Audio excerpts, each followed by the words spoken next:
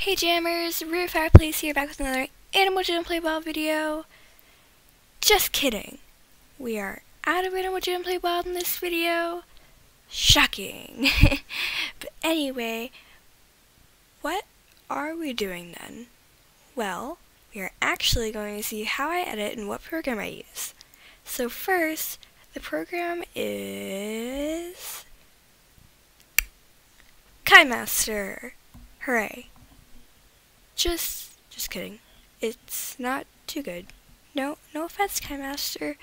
For an iPad editor, yes, it is good, but in general, it's okay. But it can be a little confusing when first getting it. So I'm gonna be doing a tutorial on how to work it and basically use all the functions and make ajpw videos with it.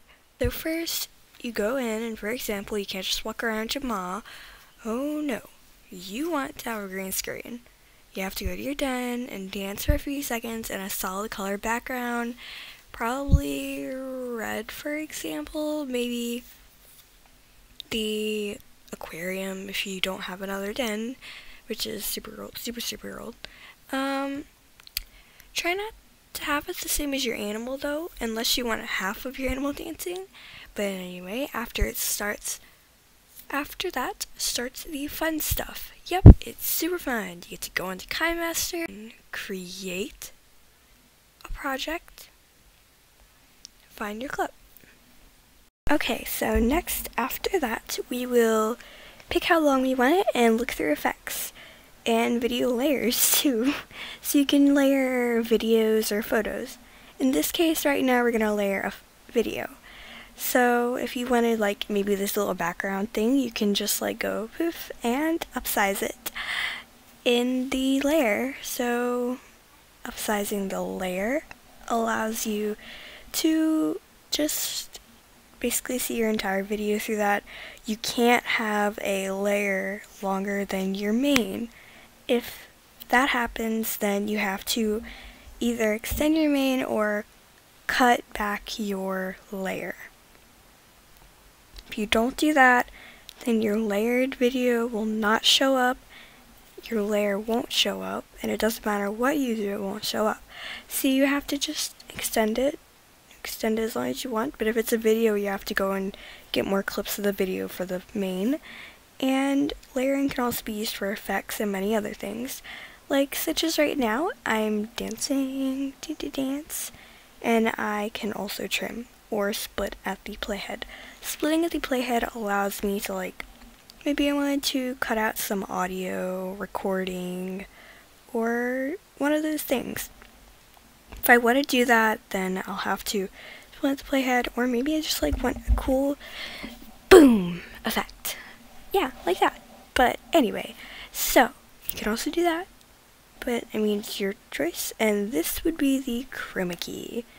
Chroma keys are used a lot, especially if you do intros and stuff, but they are mainly used for, like, you want to remove a color completely. Of course, the color that I removed is red, and red is a part of pink, so I have to kind of mess with it and tweak it to get the right color line. If I don't do that, well, no more color. You can also add music to your backgrounds through the sound. You'll have to go download the music and give credit to the owner, of course, or ask for their permission. You need to ask their permission. And you can do like split screens. I personally don't do them, but my voice is kind of raspy today. You can also use the mixer. And the mixer allows you to change what the audio does. You can maybe take out the audio. Like, some of the voice audio things I used was just like, do music, for example. And this is the in animation, which like, basically when it comes in, that's when this animation kicks in. So without that animation, it's just like, you're just gonna go poof. And then that's the overall animation, which will happen throughout the entire video. And you usually want for jitter fountain your one character with a green screen and green screen that. But yeah, and you can also add text through the layer as well. Know that whenever you hit the, you make the little effect, you'll want to cut it back to after the little blue piece where the effects go, and then I have my intro. But if you don't do that, then it won't turn out as good. And there's some of the pictures of my little chibi arts. Hi Joe and Kiwi! I'm recently starting to try and draw chibi. I don't draw on AJ because that... No offense AJ, your art tool isn't that good. Well, anyway, continuing on with this video, I added the background effects that you can use through the effects screen. And well, bye guys!